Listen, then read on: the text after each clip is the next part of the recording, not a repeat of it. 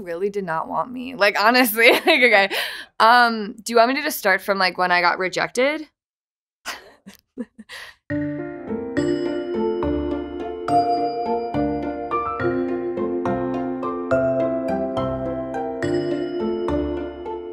I'm from Madison, Wisconsin, and I grew up right by UW campus, so I always knew that I wanted to go to, like, a bigger school.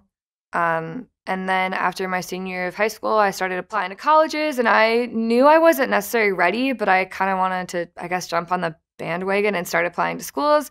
And I really wanted to go to University of Minnesota. And I remember getting the letter in the mail that I didn't get in, and I felt very lost. I felt like all of my friends were going to phenomenal universities. They were all moving out of our hometown, and I didn't want to be kind of stuck where I was. So that's when I decided to just kind of take a break, restart, figure out who I am, what am I doing in this world. So I decided to take a gap semester, and I lived abroad in the Dominican Republic working at a Montessori preschool. Spent about 5 months there, and then I went back to Madison, went to community college for a semester, and then decided to reapply to University of Minnesota, and I actually got waitlisted. So after being rejected from here and then waitlisted, I was just like, you know what, this isn't for me. College might not be for me right now. I didn't really know what to do. And then I remember getting an email one day when I was sitting in my criminology class at my community college in Madison saying that I was off the waitlist and I got in. And I just remember calling my parents and being like, you know, University of Minnesota is like an ex-boyfriend that keeps like coming back and then saying no and then coming back and then saying no. And then I finally got in, and I had already accepted a spot at University of Wisconsin-Milwaukee and like posted that on my social media that I was going there. And then I did another post that's like, you know what, just kidding, like I'm going to University of Minnesota.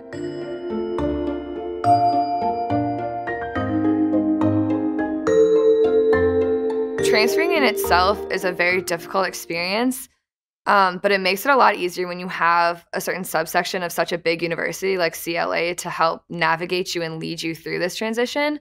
So for me, one of the biggest contenders in helping me out was I'm a part of the MLK program, which is a group of phenomenal people and advisors that have less students and, you know, can be a lot more individually focused.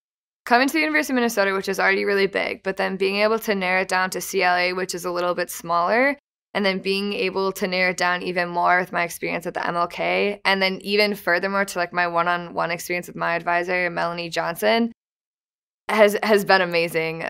Melanie has guided with the most respectful and intuitive way my experience. So she's the one who told me about the major and why I might like it. And even my first meeting my freshman year, she was like, have you ever thought about social work? And I was like, no, like that's not for me.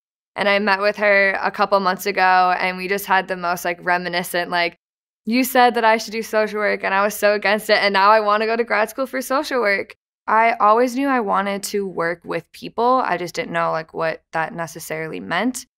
I was always interested in like law and crime and deviance, which explains why that was like my initial track.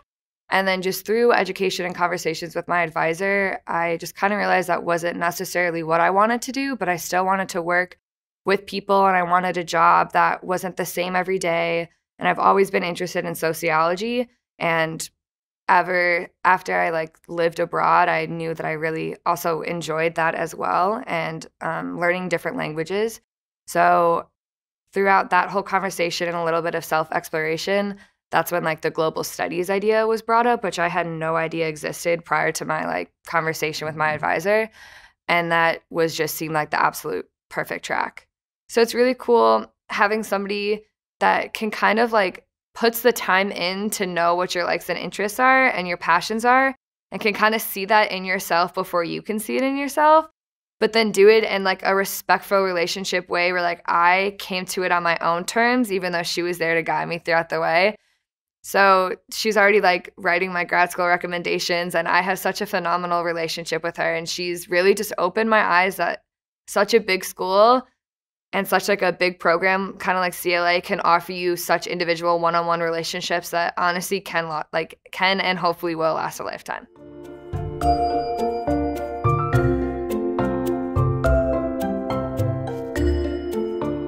The Community Engagement Scholar Program has honestly, in my opinion, been the most influential and important part of my experience at CLA. Fall of my freshman year, I took an English class, and it was a community engagement class. So that means that you get paired up with some organization and you do 30 hours in that organization on top of your regular class hours. So for this specific class, I was paired up with St. Stephen's Homeless Shelter on Nicollet Avenue, and it's a male homeless shelter, a sober house kind of situation. So I would take the bus there, and my shift would be from 5 p.m. to 7 a.m.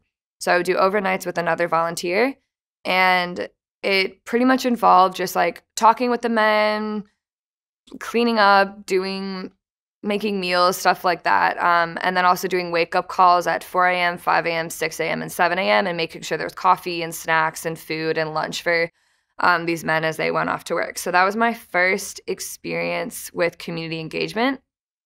And then through that, I started to look for similar classes when I was like registering, because I was like, I thought it was really cool to have the learning in the class, then actually taking some of like the skills and knowledge into certain organizations and then help assist in the organization's, mission and align myself with their values and morals was always like a really phenomenal experience. So then through that was when I was first introduced to the Community Engagement Scholar Program, which is essentially 400 hours of community engagement work, and some essays. And I'm also doing like a certain kind of capstone project with that as well. And that was an opportunity I haven't heard anybody from any other schools or like even like subsections of University of Minnesota talk about, which has honestly shaped me to who I am today. It has changed my college experience more than the English language has words that I can explain it. It has helped me figure out who I am, like where my place in this world is, what kind of work I can do, and then just expose me to all the people that are working day in, day out, weekends, long hours, that are doing such important work that a lot of people don't ever hear about or acknowledge. Being able to be a part of that and help assist in like these certain organizations' missions and values and just be a part of like something bigger than me is something that I never would have gotten involved in if it wasn't for the University of Minnesota. Through the different type of community engagement work, I was with the St. Stephen's Homeless Shelter, and then I was with an organization that focused on politics and policy, and Spanish as well, and then another organization that was focused on laws and legislation, and then another organization that focused on domestic abuse. So it was a whole realm of different things, and throughout those, I kind of picked out what I felt I was best at and how I could best assist in this type of work. And it helps, again, just build the relationships that almost mentor-like relationships where I feel very comfortable reaching out to them with any concerns I have about the type of work that I want to get into. Because for me specifically, doing domestic abuse advocacy and sexual abuse advocacy, it can be very emotionally dense. And just knowing that there's other people who have been in this line of work for a long time and can give me tips and I can confide in them with my worries and fears and they can kind of help guide me through it gives me a sense of relief. And then hopefully one day I'll be able to do that for somebody else who's going into the field. So it's just helped me build very strong relationships and network and help me figure out individually like where I best fit into this world and the best work that I can do.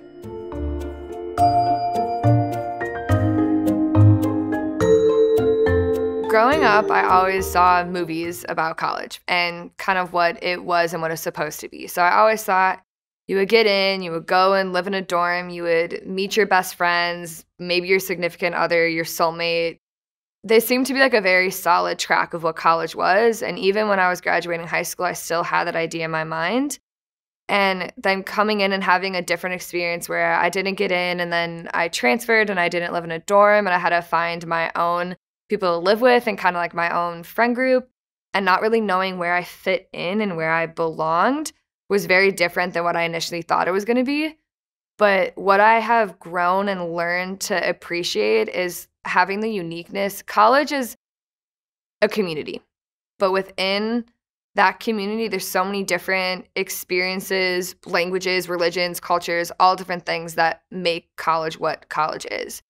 So I had to take a step back and realize just because I didn't have like a quote unquote traditional straight track college experience doesn't mean that mine was any less than. And all the troubles and the difficulties I had getting here and then all the struggles I had with, classes or trying to find my individual community in such a broader community was difficult, but it was all beyond worth it in the end. Like, I'm very fortunate and grateful I had a different, difficult, winding path journey because it made me appreciate it so much more, and it made me work a lot harder than I think I initially would have, knowing that I want to prove to myself and to other people that I deserve to be here and I belong here, because I always kind of felt like they didn't want me. After being rejected and then waitlisted and then not getting housing, I was like, do I even belong here? Is this where I should be? And so I really wanted to prove to myself and the University of Minnesota that, like, I belong here, and, like, I'm going to work my butt off to show you that I belong here, and, like, you won't, like, regret accepting me. So I started working really, really hard and making sure I was just kind of doing everything that I could to prove to myself and get really good grades and, volunteer and get internships and then have a job on the side as well. And I just really wanted to prove to everybody that, like, I belonged here. And I can proudly and finally say now that, like, I finally found my people and my community and, like, where I belong at this school. After all of that, like, I made it. So, yeah. My name is Rachel Leyer, and this is my CLA story.